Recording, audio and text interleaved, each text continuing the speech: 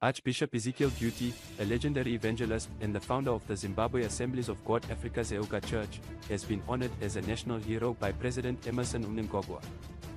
The once famous evangelist, educator, and novelist passed away on July 5, 2023, at the age of 100. Guti likely becomes the first preacher in Zimbabwean history to get the highest honor of the country solely for his contributions as a man of the cloth. Politicians who made remarkable contributions to the country's liberation war in the 1960s and 1970s typically received the title of national hero. While Mnangagwa did honor Guti in response to a groundswell of public sentiment.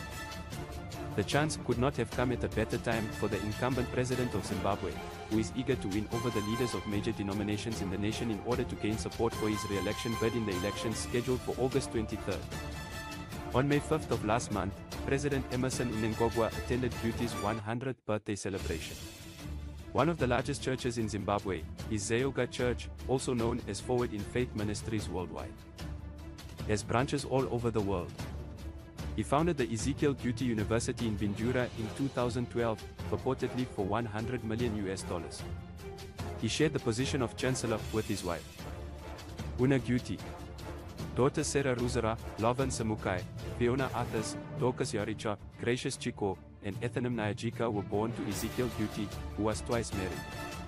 Their only child, Ezekiel Jr., who suffered from physical and linguistic impairments, drowned in 2017 and passed away.